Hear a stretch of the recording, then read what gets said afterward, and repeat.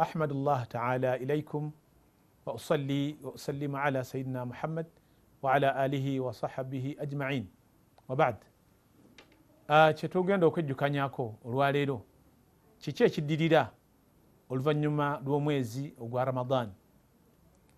Nga bwe tukimanyi obulungi enjigiriza w'ekitiibwa Nabbi Muhammad sallallahu alayhi wasallama ayina ebintu bingi byatukuutira bitulina okukola oluvannyuma lw'omwezi guno ogwa Ramadan. Ekisooka mu bintu ebyo oluvannyuma lw'omwezi guno ogwa Ramadan nga tugumaliriza almudawama ala taqwa.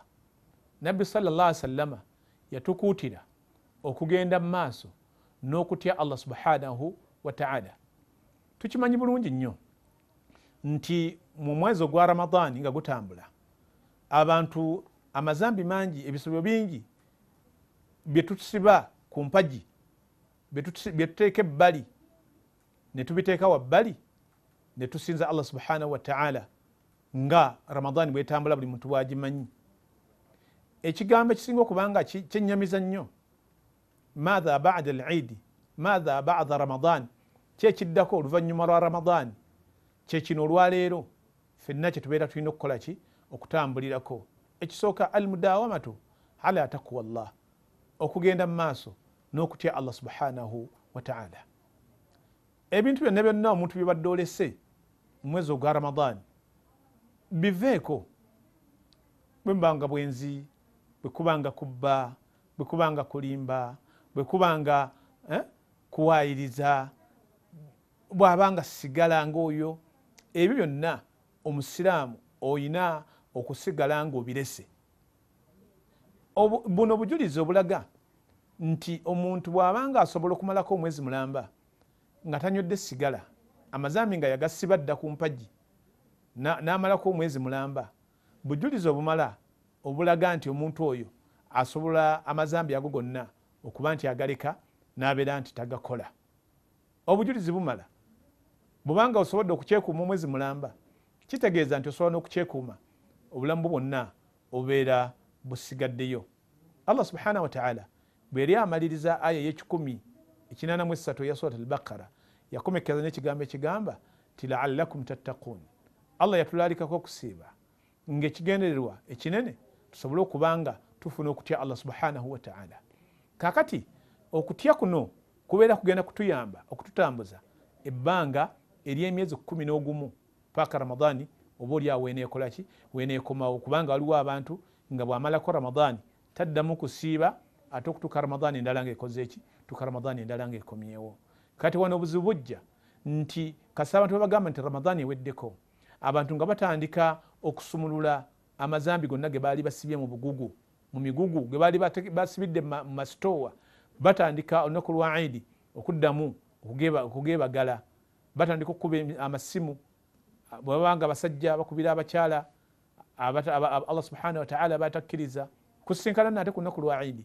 Ekisiibo ky'omuntu kyamazemu ennaku 29 oba 3 ku lunaku lwa Eid lwennyini ne kibeera nga kigenda kumufa, kubanga agenda kuddamu akwatagane n'omukyalo oli gwatakkirizibwa kubeera naye muki mwezi ogw'ekisiibo era abadde tabeera naye.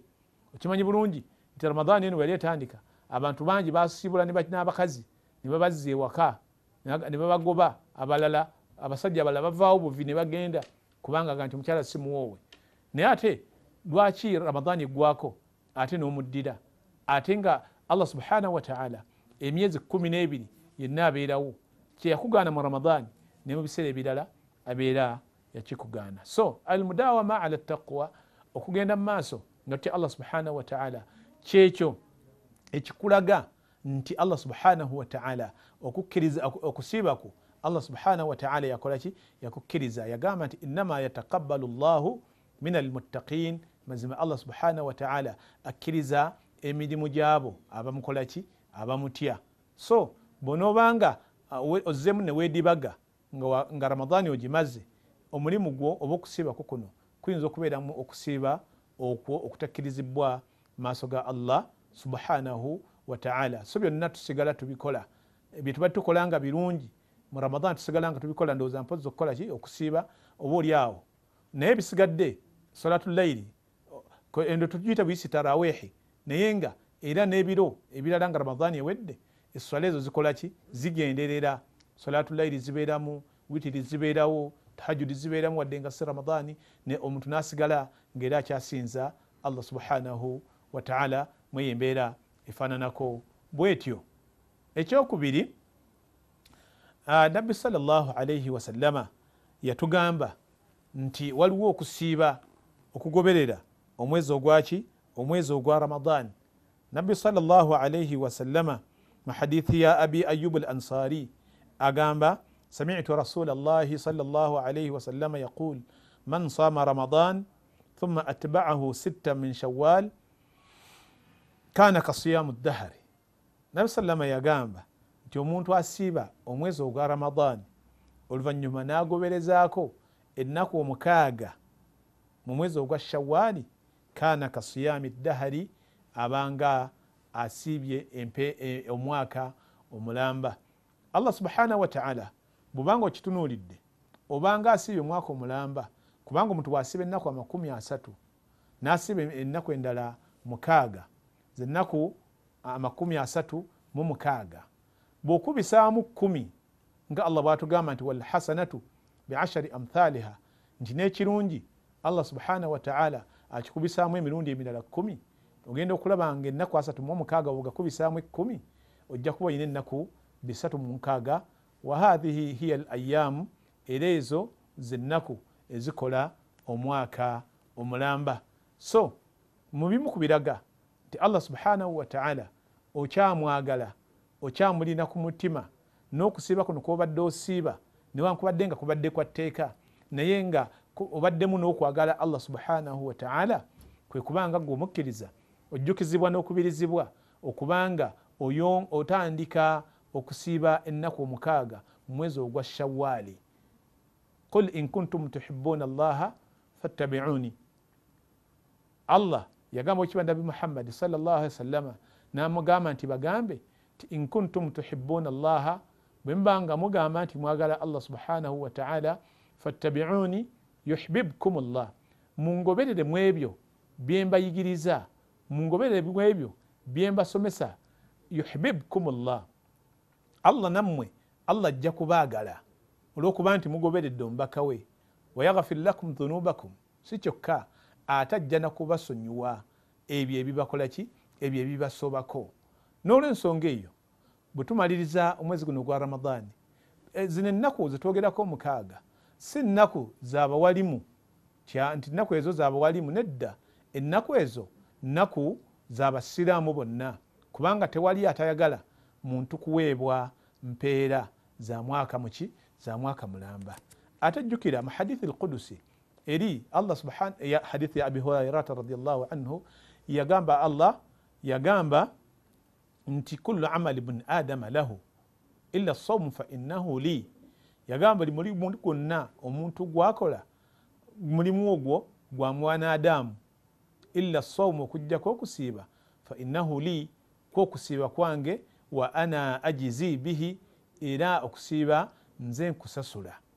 Owulidde, empeera z'okusiiba Allah subhanahu wa ta'ala yazeerekera, era ye yamanyi mpeera ki gy'aba agenda okuwa omuntu asiiba. Okusiiba okwo Allah subhanahu wa ta'ala kwayogerako mu hadithi eyo tekweyawulidde ku mwezi gwa Ramadani gwokka, wabula n'okusiiba kwonna, kubanga bw'oba tunuulidde ensonga ze yaleeta Allah subhanahu wa ta'ala eziweesa omusiibi ono empeera ennyingi, agamba nti yada'u ta'amahu wa sharabahu wa shahawatahu, omuntu aleka okulya, omuntu n'aleka okunywa, omuntu n'ateeka ebbali ebyobwagazi bwe, li ajali, kulwa Allah subhanahu wa ta'ala.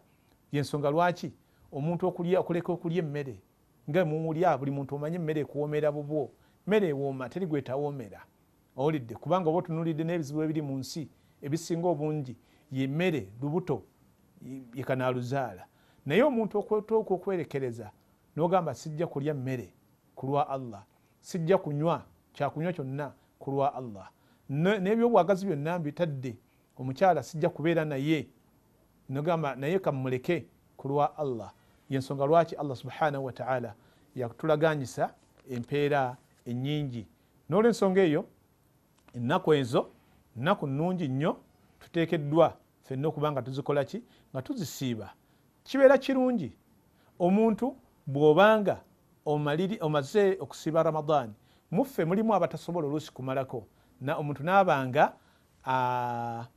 yalyamu ennaku. Omuntu obanga okusiiba olina ennaku ze walya, kyandibadde kirungi nazo n'ozikola ki, nazo n'ozisiiba mangu, tekirina mutawaana. Okitegedde? Ate naddala bw'obanga osoose n'ozisiiba nga mu nnaku ezisooka mu Shawwali, kuba waliwo ababuuza kyekisinga, nsooke kusiiba sittati oba nsooke kusiiba ennaku zewakola ki, zewalya. Nze nkugamba sooka osiibe ennaku zewalya, kubanga ziri za bbanja, olina okuzisiiba oba oyagala oba toyagala. Ate Nabbi sallallahu alaihi wasallam yagamba ti wa haqqu llahi ahaqqu an yuqda wa daynu llahi ahaqqu an yuqda wa daynu llahi ahaqqu an yuqda. Ebbanja lya Allah lyoteekeddwa okusooka okusasula. Kati ebbanja lya Ramadani lyakakata, ennaku waziryamu. Sooka ennaku ezo zewalyamu mu Ramadani kwoba otandikira nga tonnaba kunafuwa, kubanga abantu ennaku ezo bajja ne bazigayaalirira netuuka n'okutuuka mu mwezi ogusembayo nga tugenda okusiiba ekisiibo, omuntu nga tannaba kusiiba nnaku ezo. Okitegedde? Ekyokubiri, omuntu abamu baziviirako ddala ne batazisiibira ddala, naye ng'ate zikkakatako, Allah yazikuwandiikako ng'olina okubanga ozisiiba. Kati nno fadayinu llahi ahaqqu an yuqda, sooka osiibe ebbanja liri oliwe ennaku ezo walyamu 3, 4, 5, oluvannyuma okwatagane n'ennaku emmeka? 6. Wasaari'u ila maghfiratin min rabbikum, twanguyirize okweyuna okusaasira kwa Allah subhanahu wa ta'ala. Bwangu liwookeereya waliwo oluusi kyosubwa toyinza kumanya ndi Allah subhanahu wa ta'ala lwagenda kukujja mu nsi, toyinza kumanya.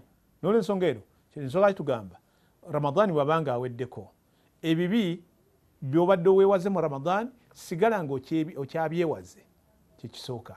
Ekyokubiri, ennaku zino omukaaga Nabbi sallallahu alaihi wasallam zatukubiriza okuba nti tukola tusiiba, zisiibe.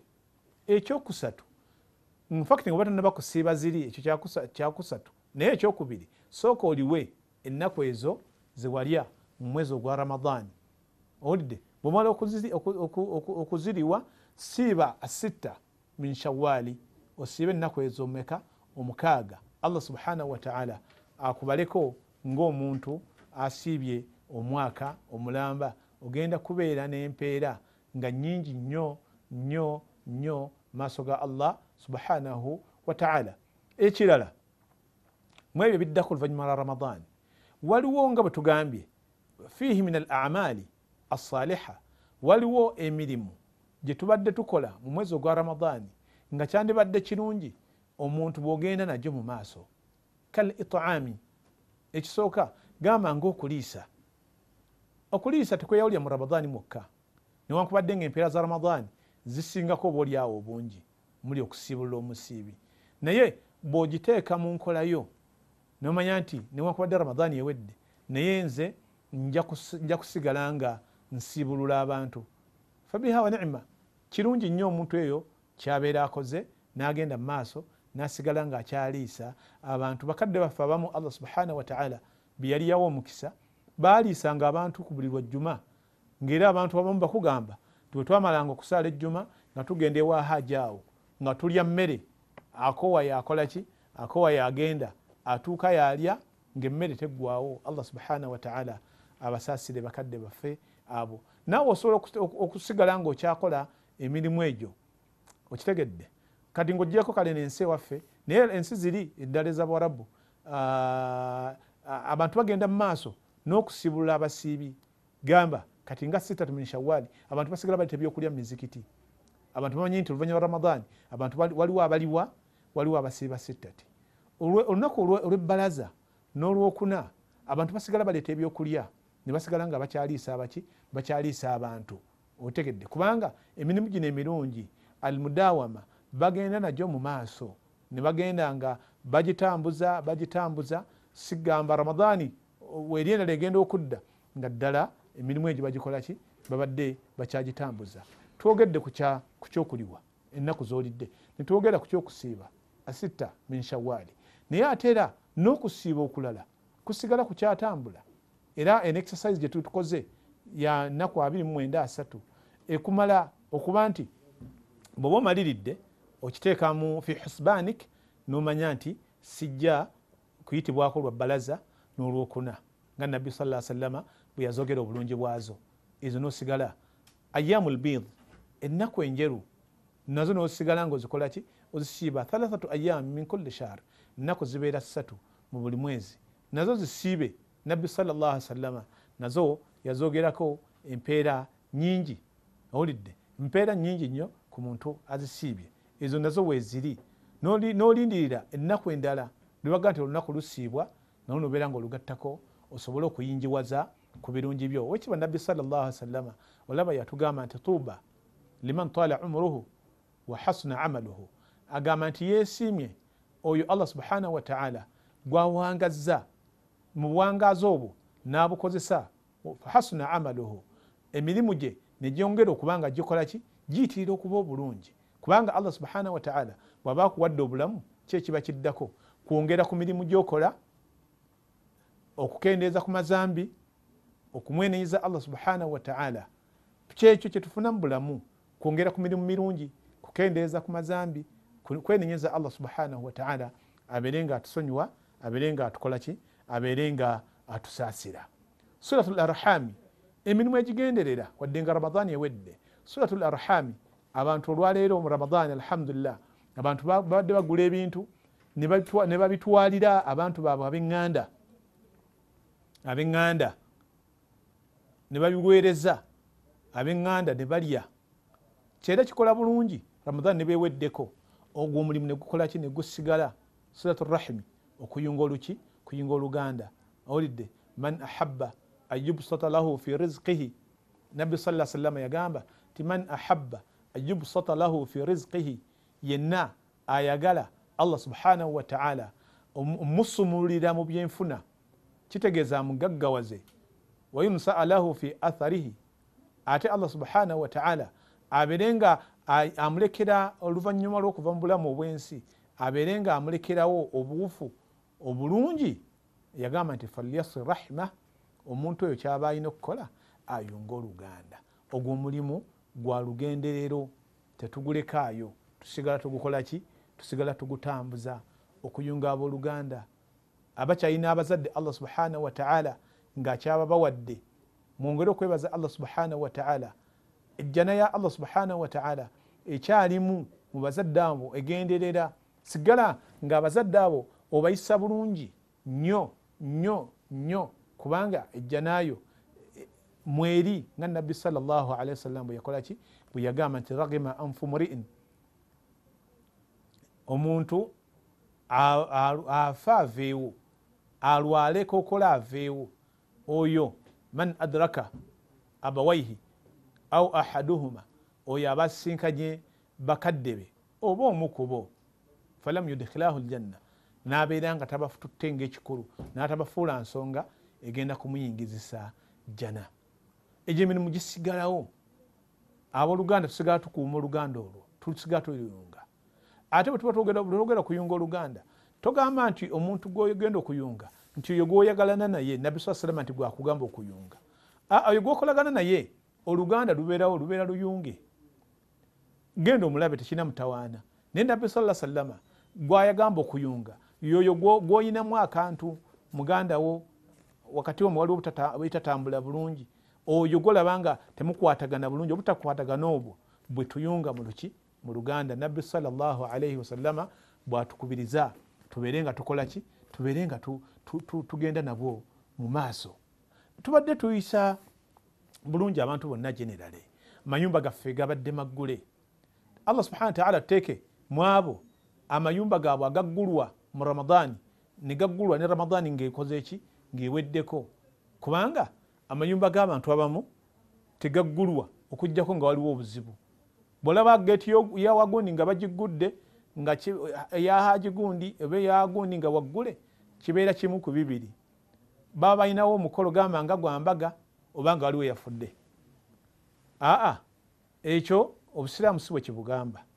Geetu y'omukkiriza ebeera nzigule wonna Allah subhanahu wa ta'ala wabeera akusoboleza gulawo abantu bajjeko mu makaago, kubanga omugenyi alina ebirungi byakola ki, alina ebirungi byajja nabyo. So amaka gaffe gasigala maggule.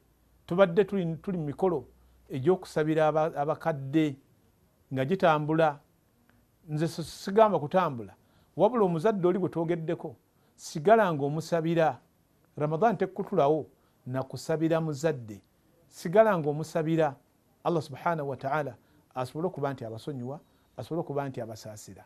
Abalamu Allah subhanahu wa ta'ala abongere obuki, abongere obuwangaazi obulungi. Abazadde nabo kyekimu kyekyo, abo bakyaliwo abalamu. Abazadde nabo bakubirizibwa okusabira abaana baabwe bambi emirembe. Kwegamba edduwa y'omuzadde emu ku dduwa Nabbi sallallahu alaihi wasallam gye tugamba etalina jjiji. Omuzadde bw'abanga asabye Allah yanukula. Kati nawe omuzadde kyekiseera, nawe omuzadde tolekaayo, togamba nti abaana bo obadde ojja basabira mu Ramadani yekka. Nedda, genda mu maaso n'okukola ki, n'okusoma. Genda mu maaso n'okusabira abaana bo nabo babeerenga Allah subhanahu wa ta'ala abateeka mu byengera eby'olugenderezo olw'okubanga omuzadde waabwe abakola ki, abasabira. Okusoma Qur'ani ekiteebwa. Qur'ani bw'ogiraba nti bw'ogamba nti ogenda kugisomangako mu mwezi gwa Ramadani gwokka, nti emyezi 11 ojja kuba togisoma Qur'ani, ojja kuba ogisenguse. Qur'ani eyo tukubirizibwa okuba nti tugisoma ennaku zonna. Ramadani twongeramu bwongezi, Ramadani twongeramu bwongezi maanyi, naye nga ne mu biseera ebirala ebisigadde tusigala Qur'ani tugisoma. Bw'oba oyagala okumanya halu salaf, embeera y'abatukulembera mu ddiini yaffe n'obusiraamu, kaifa kaana haluhum maa al-Qur'ani al-Karim, embeera yaabwe yalinga etya ne Qur'ani y'ekitiibwa, embeera zaabwe ne Qur'ani y'ekitiibwa. Ekyo ekifaananyi kye nsobola okukuwa ekyangu y'embeera yaabwe oba izo embeera zaffe olwaleero n'amasimu gaffe. Amasimu gaffe ge tukwata ago, olaba omuntu essimu ye buli kaseera agirowoozaako, buli kaseera essimu ye temuva mu ngalo. Olaba hatta essimu zitujje ne ku adhkaari fi ssala, okutendeza Allah subhanahu wa ta'ala ba'da ssala, nga Nabbi sallallahu alaihi wasallam bwatukola ki, bwatuyigiriza. Olaba nti abantu obwongo bwabwe bwonna bubali ku masimu. Omuntu lusaza salaamu, assalamu alaikum wa rahmatullah, assalamu alaikum wa rahmatullah, omuntu ng'asikayo simu alaba waliyo obubaka obuzze ku simu ye, waliwo amuweereza akasente ku simu ebbanga lyamaze ng'asaala. Kati okweraliikirira okwo kwe tulina olwaleero, WhatsApp kuliko message empya, Facebook kuliko message empya, mobile money waliwo akasente ke bampeereza, naki waliwo ankubiddeko ku simu. Oba ebyo byonna nga bolaba abantu bettanira essimu yali enettanira y'abasahaba ne battabi'in ku kigambo kya Qur'ani ey'ekitiibwa. Buli kaseera Qur'ani tiyava mu bwongo, yababeerangako buli kaseera. Naye guno omulembe Allah subhanahu wa ta'ala mu bimu ku byatugezesezza nabyo atugezesezza n'essimu ezo, kugambe zituusizza n'abantu okubalesaayo adhikaari mu ssala. Oluvannyuma lw'essala abantu mu kifo ky'okweta adhikaari, abantu badda ku masimu kucekinga amasimu gaabwe, ensonga etali nnungi. Tugende mu maaso n'okusoma Qur'ani y'ekitiibwa, tugende mu maaso n'okusoma Qur'ani y'ekitiibwa. Ramadani bwetuuka twongeramu bwongezi, naye nga omuntu osigala otambula mu kusoma okwo. Era obudde bw'obanga obwa Ramadani bugenda kwawukanamu ku ntambuza y'emirimu gyo, Qur'ani ddamu ogiteeke mu pulaani y'emirimu gyo egya buli lunaku, naye obeeko akadde k'ogifisiza osobole okubanga ogenda nayo mu maaso, ogenda nayo mu maaso. Ekisa kye tubadde tulina wadde nga Ramadani ewedde, egyo emirimu egyenjogerako gye girimu taqwa, gye tulina okubanga tugenda nagyo mu maaso. Allah subhanahu wa ta'ala gyagamba nti la'allakum tattaqun, gyayagala tukole ki, tulemereko tugende nagyo mu maaso paka Ramadani nda weneekola ki, weneetuuka, ate twongeremu bwongezi. N'olw'ensonga eyo baddu ba Allah, ffenna tuli basobye wa Allah subhanahu wa ta'ala twetaaga Allah subhanahu wa ta'ala okubanga tumusaba aberenga atusonyiwa aberenga atusaasira tauba buli kaseera tubadde mu tauba tubadde mu tauba olidde ne Ramadan bweba ewedde ekya tauba tetukyerabira tugende nakyo mu maaso buli kaseera omuntu akola ki asobya Allah subhanahu wa ta'ala kullu ibn adama khata wa khairul khata'in at-tawwabun buli kawosobya Allah subhanahu wa ta'ala mukole ki mwenenyeze al istighfaru ogenda maaso n'okweta istighfaru ezo buli kaseera buli kadde astaghfirullah kumakya n'akawungeezi teweerabira sayyidul istighfari allahumma anta rabbi khalaqtani wa ana abduka wa ana ala ahdika wa wa'dika mastata'tu a'udhu bika min sharri ma sana'tu abu'u laka bi ni'matika alayya wa abu'u bi dhanbi faghfir li fa innahu la yaghfiru dhunuba illa anta. Eyo nabbi sallallahu alayhi wa sallama yatugamba nti eyo sayyidul istighfari omuntu senga ajogera ku makya naafa mu musana ogwo Allah subhanahu wa ta'ala amuwejjana. Nabbi sallama era n'agamba omuntu senga agisoma ng'obudde buwungedde naafa mu kiro ekyo omuntu oyo Allah subhanahu wa ta'ala amuwejjana. Kiki twagala ebigambo bitono tebitwala ddakiika 2 naye nabbi sallallahu alayhi wa sallama n'abeeranga abitaddeko empeera nnyingi abitaddeko jjana nnamba. Twongere okwettanira emirimu emirungi nga tusaba Allah subhanahu wa ta'ala abeerenga atutwaliriza tugende mu maaso n'okusaba Allah subhanahu wa ta'ala okkiriza ibaada zonna zetukoze mu kisiibo muli okusiiba muli okuwaayo muli okusaala na byonna byetukoze nga tuyitiriza okusaba Allah subhanahu wa ta'ala ogenda mu maaso nga akkiriza emirimu egyo abeerenga agikkiriza kubanga bashabi rasulillah bamalanga emyezi 6 nga basaba Allah subhanahu wa ta'ala akkiriza ramadani yaabwe ate ebbanga erisigadde okutuuka ramadani endala basabanga Allah subhanahu wa ta'ala asobole okubasobozesa okutuuka ate ku ramadani eddako. Wa kullu aami wa antum bi khayr nas'alu Allah ta'ala al-afwa wal afiya fi ddini wad dunya. ربنا تقبل منا إنك أنت السميع العليم وتب علينا يا مولانا إنك أنت التواب الرحيم واغفر لنا والوالدين وارحمهم كما ربونا صغارا وصلى الله على سيدنا محمد وعلى آله وصحبه وسلم والسلام عليكم ورحمة الله وبركاته.